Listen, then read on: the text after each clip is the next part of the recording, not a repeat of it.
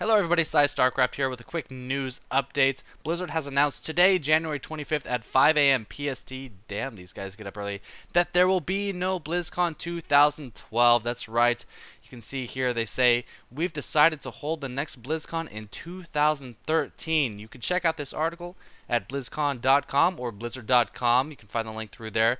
But basically, they say they want to focus heavily on getting Diablo 3, Mists of Pandaria, and Heart of the Swarm into players' hands as soon as possible. And also, they have announced the Battle.net World Championship event. Another reason BlizzCon will not be held in 2012.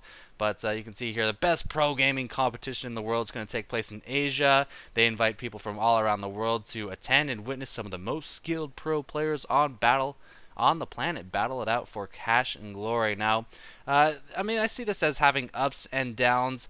Yes, it means they will be focusing more on these games, but I'm kind of skeptical. Like, how much overlap do the people who schedule BlizzCon and work out BlizzCon have with like Diablo 3 developers, World of Warcraft developers, and StarCraft 2 developers? It seems like they'd kind of have separate people for that, so I don't really buy that as a legitimate excuse.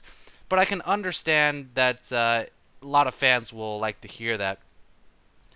Now, some people might be thinking, well, they're not holding BlizzCon because they don't have any new footage to show or anything like that. Well, I don't agree with that. I mean, for StarCraft 2, if Heart of the Swarm isn't out, you can always go more in depth in the campaign, or the new units are going to be changed around. So you'd have a lot to show about that. They have a new MMO, Titan, that they could officially announce at that BlizzCon.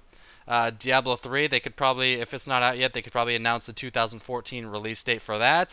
And Mists of Pandaria, they have lots of updates they could give to that. Add another expansion, maybe one with some in-game addiction specialists for people to go to, and I don't know, let them realize they're playing an outdated MMO, whatever. But let me know what you guys think, if there's some kind of conspiracy behind this, or if they really just want esports to be that big. Maybe they'll start up an official SC2 ladder within Battle.net. That'd be awesome. Or maybe they'll have some cool Diablo 3 ladders if the game's out by then. Let me know what you think.